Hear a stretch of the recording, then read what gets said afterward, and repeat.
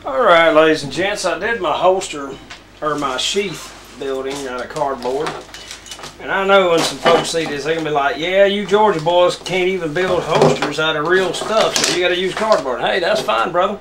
I had a cardboard sheath for this, not this exact gun. Now, this is a gun, it's a 1377 Crossman American Classic pump-up pistol, just exactly like the one I had when I was growing up. Alright, you pump it up to 10 times here, cogger here, load your BBs in there, and you shoot it. Now, I tested this outside, double checked everything before I did that in the house. I'm not going to shoot my freaking house. Alright, but I had a holster for this particular type of gun for over 20 years made out of cardboard. And I've already started, and I've got it pretty much how I want the actual holster part itself. But now, and I've done it backwards. Look at there. Cannot believe I did that.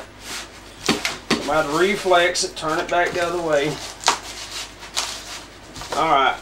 It's actually going to be in here like this. Wrapped. Oh, wrapped like this. This will be wrapped here. Alright. It's going to hang off this hip. And down here on my hip.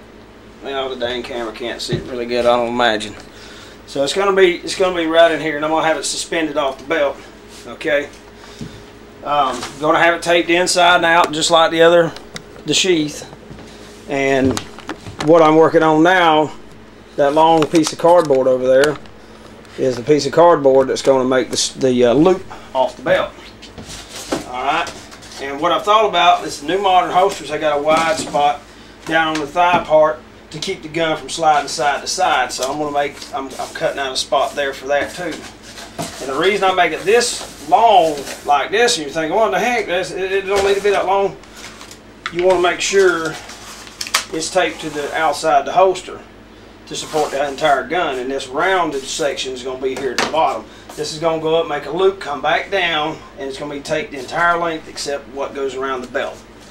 So I'll do that, and then I'll get back on the camera.